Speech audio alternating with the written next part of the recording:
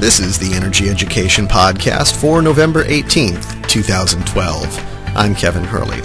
This podcast is a project of Fairewinds Energy Education. Fairewinds is a non-profit organization dedicated to educating policymakers, the public, and the next generation on matters of nuclear power and safety. On today's show, we'll discuss the status of the Fukushima Daiichi fuel pools and the progress being made to move the fuel rods to safety. We'll also talk about a recent article published in the Japan Times that looks at high levels of radiation now being found in the freshwater fish of Japan. While we're on the topic of contamination, we'll discuss high levels of radiation found in a dirt sample collected in a Tokyo suburb. Joining us from the road via Skype is Fairewinds Chief Nuclear Engineer Arnie Gundersen. Coming up next. Okay, Arnie, thanks for coming on the show today. Hey, Kevin, I'm glad I could come. Arnie, we've had a lot of listener questions about the status of the fuel pools and the recovery effort at the Fukushima Daiichi site in Japan. Can you just give us a small update? What's going on? Yeah, that's a great question, and there was some important new information out this week that I'd love to talk about. But let's talk it working backward from Unit 4. Unit 4 is a slow but steady progress, and Tepco is building a box around Unit 4 and pretty much planning on the traditional way of removing the nuclear fuel with a large overhead crane and that can lift as much as 110 tons. That would be the shielded cask that the nuclear fuel would be placed in. You know, Ambassador Akio Matsumura and I have been pushing Tokyo Electric to move much faster, but they seem to be sort of methodically building a structure that's along traditional lines. I've said before, if there's no earthquake, they'll be able to successfully offload the fuel over the next 3, 4, 5 years. And, hopefully, it's a race against time. But if there's no earthquake, Unit 4 could be successfully offloaded with the approach Tokyo Electric's taken. My only problem is they're just moving too slow. So the point of this structure around Unit 4 is to support the crane that will be needed to lift the fuel rods out of the fuel pool. Yeah, there's two. The structure is going to contain the radiation because the fuel is still boiling, the building still is radioactive, so the structure is going to continue to contain the radiation, and then it's also, more importantly, strong enough to handle the large crane required to move the nuclear fuel. So a structure being built around Unit 4, both to contain the radiation and to provide the support needed to lift those fuel rods out of the fuel pool as fast as possible. Arnie, what's happening at Unit 3? Yeah, that's where the new information came out from Tokyo Electric this week. Unit 4, the building under the fuel pool is strong enough to handle the weight of this large crane. They are anchoring the crane to the containment structure in Unit 4. But what happened this week is that Tokyo Electric released a press release, and the approach on Unit 3 is entirely different than the approach on Unit 4. So they need to get these fuel rods out of the Unit 3 fuel pool. They're also building a structure. What's different about that? Yeah, they have to get it out, but they can't get it out the same way. Now, Tokyo Electric's not saying that, but in providing details of the drawing for Unit 3, they're clearly showing that Unit 3 can't be done as Unit 4 was, and therein lies a whole bunch of important analysis. We're putting the pictures of the Unit 3 structure on the website, so viewers can follow along here with me as I'm talking. Unit 3 is entirely different than Unit 4. What's different about Unit 3? Well, if you look at the picture, instead of it being the box that's been built over Unit 1 and now being built over Unit 4, they built something that looks like a superstore in a mall. It's got a bump in the middle of it that could easily look like a retail outlet. In fact, when you look at the plant in the drawing that's on page 5 of the Tokyo press release, they're looking at the side of the structure from the land, looking out toward the ocean. And you see this bump in the middle of the building. Well, that bump is there to allow the nuclear fuel moving equipment to have adequate clearance to pull the nuclear fuel up and out. But more importantly is the picture on page 6 of the press release that looks at the building from the side. Underneath that bump are large pieces of equipment that need extra clearance so they can pull the nuclear fuel up and down. But when you look at the structure from the side, you'll see that it's not connected at all to the reactor building or to the containment building on Unit 3. And that's a really important distinction. The anchor points on the new structure for Unit 3 are way over on the turbine building, which is on the right side of the picture, and onto the ground, which is on the left side of the picture. What that does is it creates a huge span. The gap between the turbine building and the opposite side of the reactor building is very, very long. What that's telling me is that Tokyo Electric cannot lift the 100-ton canisters with the arrangement they're proposing for Unit 3. So you've talked about using smaller canisters before, removing less fuel in one go-around. Is that what you think they're doing now? Yeah, back in September when I was in Tokyo, I had a chance to talk to Tokyo Electric in a public meeting. And they said that while they were going to go with the 100-ton cask on Unit 4, that they were considering going with a smaller cask on Unit 3.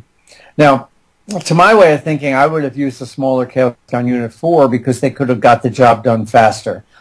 But they obviously knew back then, but didn't tell me, that the span they needed to cover on Unit 3 was so large that they couldn't lift a 100-ton canister given the degraded condition of Unit 3. And when you say span, what you mean is the area between the supports. So that's the, just like on a bridge, between the one end and the other, that's the area that needs to stay suspended in air and be able to lift that much weight. Yeah, that's exactly it, Kevin. We'll make an engineer out of you sooner or later. So why then do they need a longer span on Unit 3? Well, I can't read Japanese, and I have a hunch that Tokyo Electric didn't actually come out and say it. But the real problem is that Unit 3 is so severely damaged that it can't handle the weight of a 100-ton canister. There's no place in Unit 3 that would be strong enough to brace a heavy crane. So the span then is the area between the two support structures that needs to support the weight of those fuel rods being pulled out with a crane. Why such a long span on Unit 3 but not on Unit 4 or Unit 1? Well, the longer the span, the weaker the span for the amount of metal that they can put into it. I think what it's showing is that the reactor building is not strong enough to handle any of the structural weight of this new modification. You know, I hope that, I know we have Japanese viewers, and hopefully some Japanese reporters will listen to this audio and ask Tokyo Electric, why is there a difference between Unit 3 and Unit 4? I think Tokyo Electric is going to say that the reactor building on Unit 3 has been so damaged that we can't find a place to brace the heavy-duty cranes, and therefore we have to span the whole structure. Now that creates a whole bunch of problems, though. A longer span means they can no longer lift this 100-ton cask. When I was in Tokyo, they suggested they had a 50-ton cask that they were considering, and I didn't know why. Now it's absolutely obvious that Unit 3 has been so damaged by the explosion that it can't handle the weight of the larger cask. Now, they're not telling people that, but clearly that's what the drawings show. Is this going to slow down the removal of fuel? Absolutely. I've been saying for about 10 months now that the explosion in Unit 3 is entirely different than the explosion in Unit 1 or 2 or 4. And I've been saying that it's a detonation shockwave. Whether or not it occurred in the fuel pool as a prompt moderated criticality, or it occurred, as Tokyo Electric seems to still believe, as a hydrogen explosion, that's irrelevant. What's important is that it was a detonation, not a deflagration. And this action by Tokyo Electric on Unit 3, basically admitting that there's no structural member strong enough in Unit 3, clearly shows that a detonation shockwave hit the Unit 3 building. Anything more on that? Well, that has ramifications around the world. Nuclear reactor containments are not designed for a detonation shockwave. And now we know one happened. So, one would think that regulators would redesign containments so that they could handle a detonation shockwave. But instead, at least here in the United States, the Nuclear Regulatory Commission isn't even discussing a detonation shockwave. I think if you did, you would have to shut down too many nuclear reactors, which is something that the NRC doesn't have the stomach to do. Thank you, Arnie. I want to switch gears now and talk about a Japan Times article that came out last week on fish contamination. You've long been saying that the radioactive contamination will be working its way up through the food chain. That's something we can expect. Can you talk a little bit about this Japan Times article from last week? Yeah, there was trout caught in a river in Fukushima Prefecture. Now, this is freshwater fish. All of the tuna, for instance, that were caught off of California were saltwater fish, but this is a freshwater fish, and the concentration of radioactivity in it was over 11,000 disintegrations per second in a 2-pound piece of fish. So normally there'll be a little tiny bit of cesium left over from the bomb program, a couple of disintegrations per second. So this is more than 1,000 times more radioactive than background.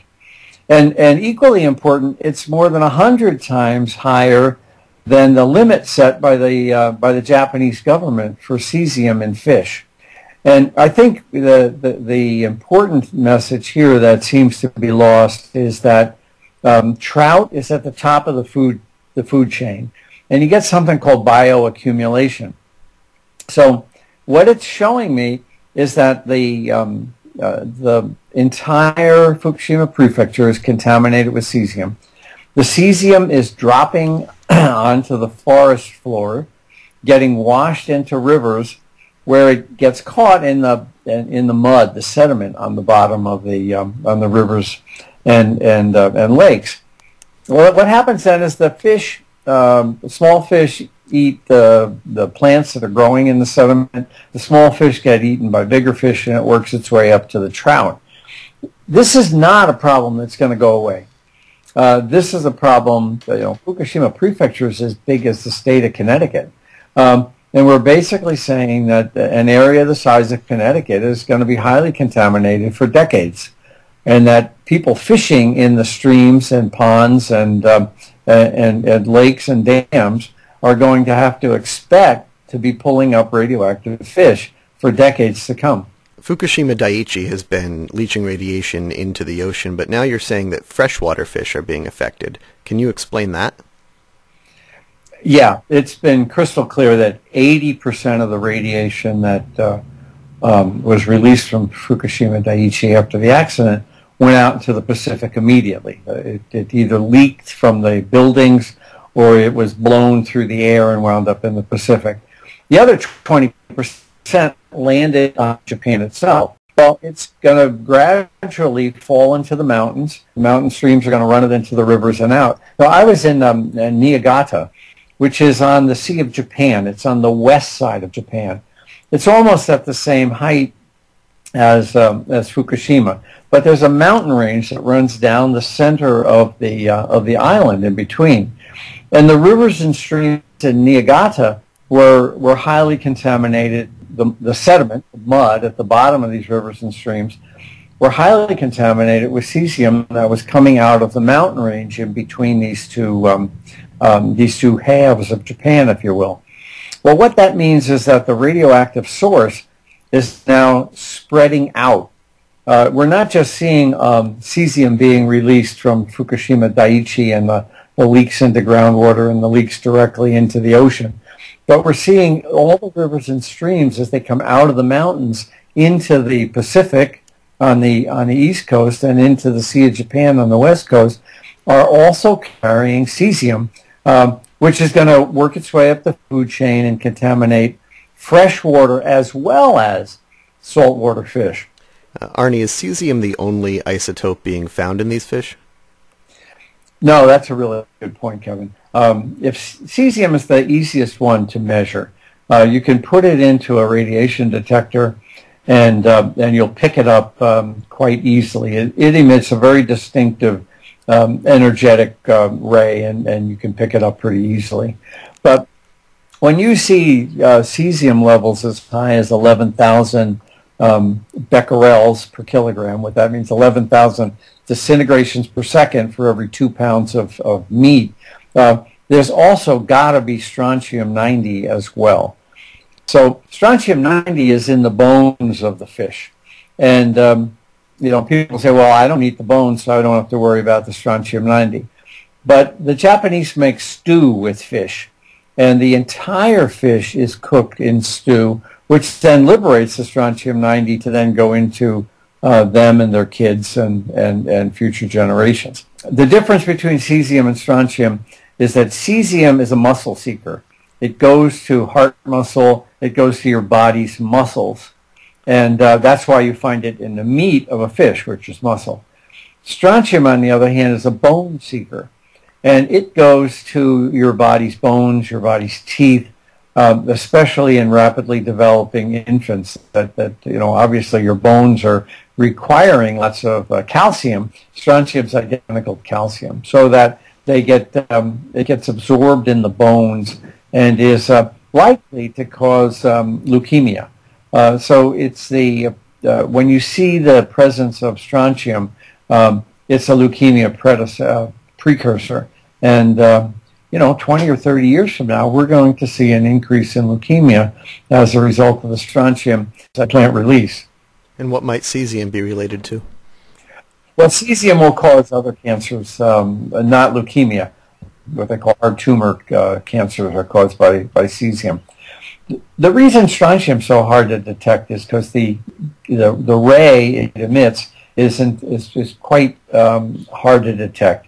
So what chemically has to be done is they have to separate out the bone, and then within the bone they have to separate out the calcium and put it in a detector and look for another isotope called yttrium. Strontium decays to yttrium, which is pretty easy to detect. But that whole process takes as long as a month to chemically do the separation and put it in the detector. So you'll hear scientists talk about cesium as if it were the only thing. But in fact, it's pretty obvious to me that when you see 11,000 disintegrations per second in fish, you're also going to see strontium in their bones. So easier to detect cesium. Arnie, what should the Japanese be doing about this right now? Right now, there has to be health warnings out to people about eating freshwater fish. You know, people that just have as an avocation, you know, fishing in Fukushima Prefecture are very likely to be catching fish that are highly contaminated. But people that need to feed their families by catching fish are very likely to be contaminating their families.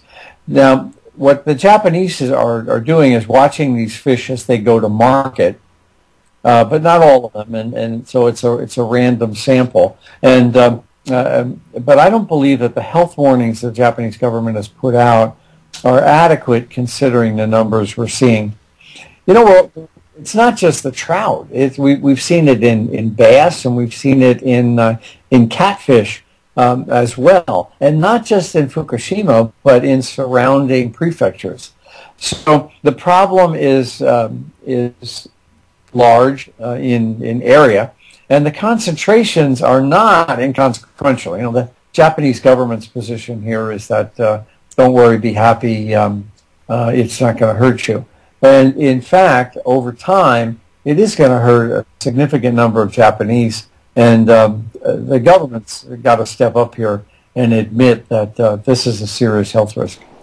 Right. For those of our listeners who are interested in reading that Japan Times article, you can find it under this podcast on the fairewinds.org webpage. Moving on, but sticking with the topic of contamination, a few months ago you had taken soil samples in Tokyo and you found high levels of radiation in the Tokyo soil samples. But now some new information that new data, I should say, that may confirm the samples that you took back then. Yeah, our readers may remember when I came back from Tokyo back in February, I had 5 samples of dirt that I had taken just randomly around the city, and they were all over 7,000 disintegrations per second in a 2-pound bag. So what that told me was that the releases from the accident were really severe, even as far away as Tokyo. And I said then that if this were contaminated ground at a nuclear power plant, it would have to be considered as nuclear waste. Well, we took a lot of flack for that on the Fairewinds site, but we were right on the mark. What just happened just last week was that in a suburb of Tokyo, another sample was taken by citizens, and they brought it to the attention of the government that then sampled it. But basically, they had a hot spot that was in excess of 10,000 disintegrations per second per kilogram of their sample. So here we are 9 months after I took my samples, and citizens are still finding hot spots all over the Tokyo area. I think it speaks to, one, the magnitude of the initial release. This was a serious release, not just for Fukushima Prefecture, but for Tokyo and its suburbs as well. Tokyo is 130 miles away. This is not around the corner. These high concentrations detected in Japan really speak to emergency planning elsewhere. I mean, Tokyo is 130 miles away from Fukushima, and here's New York City, 26 miles away from Indian Point, or L.A. is 50 miles away from the San Onofre reactors. So if Tokyo could be highly contaminated to the point where its soil should be shipped to a nuclear waste dump, what should the United States be doing when we've got nuclear plants that are much closer than Tokyo was to Fukushima? Tokyo to Fukushima is 130 miles, and here LA is 50 miles from San Onofre, and New York City is 26 miles away from Indian Point. If Tokyo can have soil so hot that it should be shipped to a radioactive dump, what might happen to our nation's capital, the biggest city in the United States, or to LA in the event of a nuclear accident? We're really not prepared, and we have our policymakers at the Nuclear Regulatory Commission have not even envisioned that as a possibility. All interesting information, Arnie. I want to also remind our listeners that this Wednesday we'll be publishing a special edition podcast to talk about issues happening within the United States. Arnie, could you just give us a little preview of Wednesday? There's a lot going on in the United States that would make this podcast way too long. There's issues related to losing the ability to cool the nuclear reactor in the event of an accident. We call that loss of an ultimate heat sink. There's been containment damage detected at a couple of nuclear reactors now. The biggest problem on the horizon is cost. Several nuclear reactors now have announced that they are considering permanently shutting down because the cost to keep them running is just too high. So we'll address all of that over Thanksgiving turkey in the middle of the week.